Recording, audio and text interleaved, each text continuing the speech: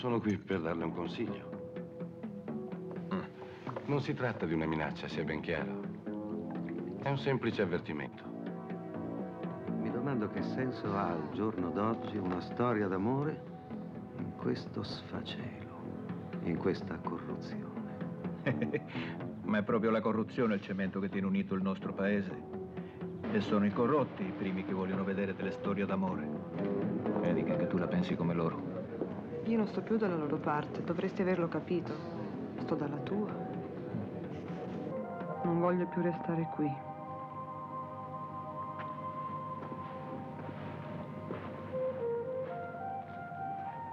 Dove andiamo? Non ci sono alberghi da queste parti.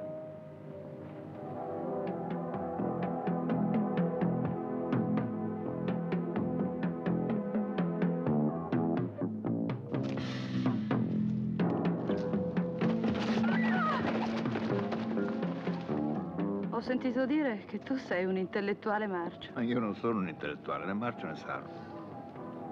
Me l'hanno detto in due, deve essere vero. E io di te non ho sentito niente.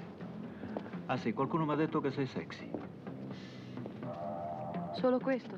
Vabbè, si diranno tante altre cose, ma io non le so. Mi informerò. Con chi vai a letto in questo momento? Il tuo regista? No.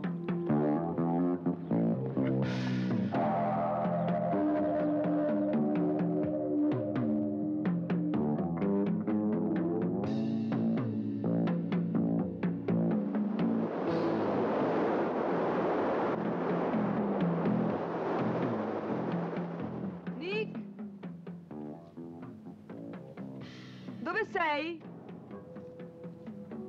Sono qui.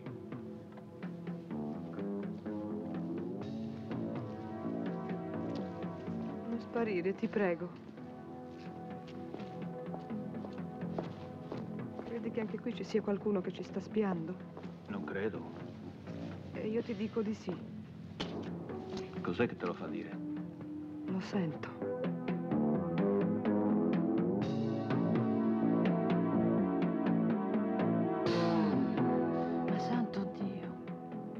Non si può mica passare la vita ad aspettare il momento di vendicarsi.